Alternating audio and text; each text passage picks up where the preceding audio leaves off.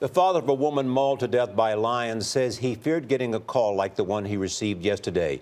His daughter volunteered at a wild animal park in California, went into a lion's den by herself.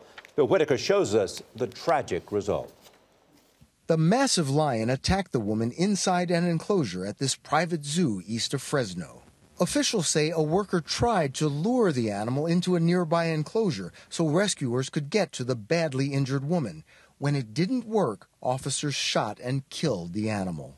But it was too late for the dying woman, Diana Hansen. Our thoughts and prayers go out to our friend and family, and to her family at this time and this trying time. We will keep you guys posted as things progress around here. Couscous the lion appeared on Ellen. He was just a few months old at the time.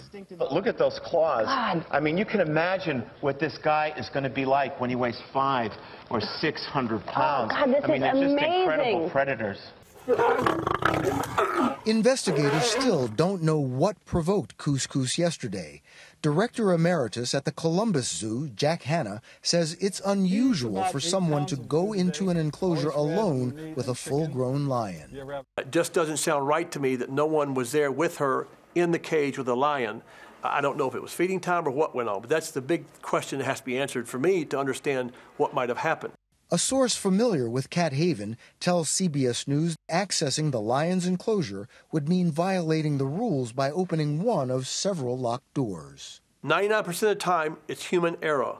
When one of us gets hurt or injured or lose our life, it's our fault, not the animal's fault. And once someone enters the lion's den, Hanna says, all bets are off. An animal like a full-grown lion in a situation can be like a grenade going off. It happens so fast, it's like nothing you've ever seen. For CBS This Morning, Bill Whitaker, Los Angeles.